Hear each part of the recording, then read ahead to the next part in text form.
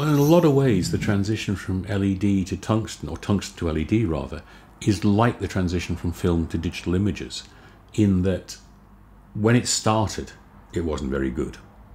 And it got better and better, and to the point where it got better than. And I think that's happening with LEDs. The first LEDs were absolutely appalling. They were green, they were magenta, they were just crap. They were really horrible. And there were all the jokes about NAB, where you would go to Chinatown in NAB, which Chinatown was the central hall, down the back, on the right-hand side, where all the LED manufacturers were. And you would walk through it, and they all had their LEDs pointing out at you, blinding you as you walked in, rather than lighting something. And it was kind of, I wonder if there are any two the same colour. It seemed to be almost, we can make lights in any colour you want, except correct tungsten or correct daylight. And we can show you all our lights. We make all of these lights. And you'd say, yeah, but they're all different colours. You know, can't you match them? Well, no, that's what LEDs do. And you fix it in post. Really? I don't think so. And so initially when I was using LEDs, I would always make sure that I would only use one manufacturer of LED, so that if it was going to be off in colour, it would be consistently off, and you could hopefully fix it. Then I discovered remote phosphor, which were the Cineo True Colours and the BBS Area 48s.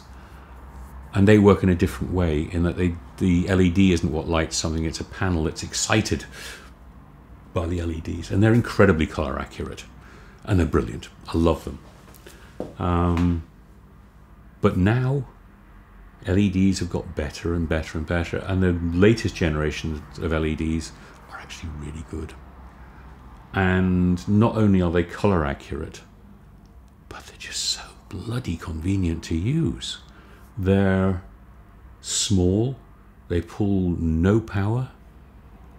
You can run quite a large soft light on a camera battery.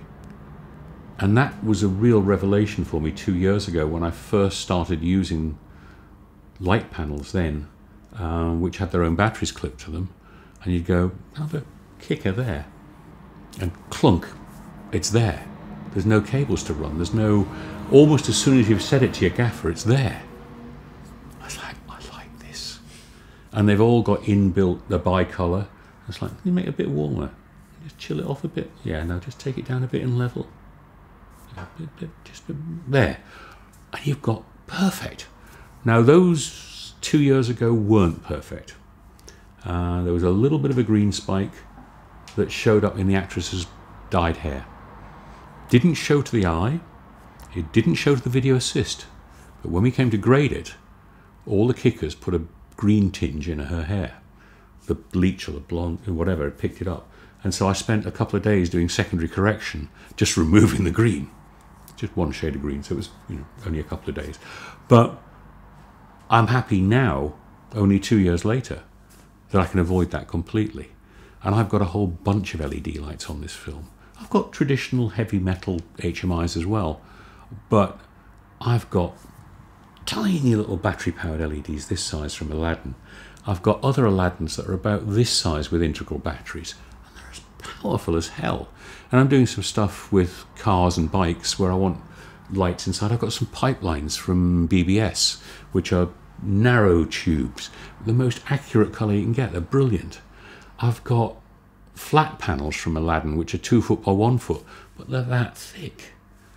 You know, you can stick them on a wall and literally just tape them on a wall. They're brilliant.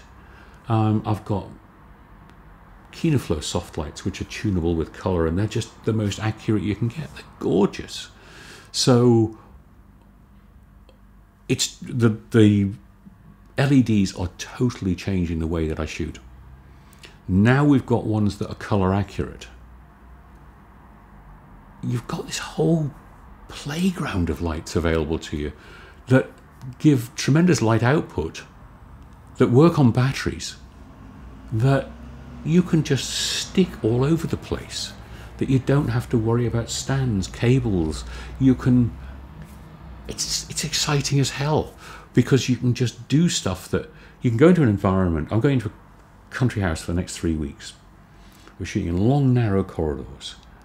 Now, normally, as someone goes past the door, I would put in a 4-bank keynote, probably 4-foot 4-bank keynote, just so there's a shaft of light as they go by the door, just to break it up and keep the corridor dark. You want that. But what I'm going to do this time is I'm going to tape keynotes in places where, not keynote, tape LEDs in places where, like in places that, I can't remember what they're called. It's almost a dado rail, but it obscures the camera view forward by that much. I can hide an LED behind that. I can be much more precise rather than the broad strokes of 4-banger through that door. I go, give me a little kick there. Give me a little kick there. Let's put a little back kicker in there. We can hide something in there. You know, it's just brilliant. And not having to worry about cables in shot because there aren't any cables. And it's just changing the way that I can work. And it just, you can tell I'm excited about it. It's wonderful. And it's great to be able to use the technology.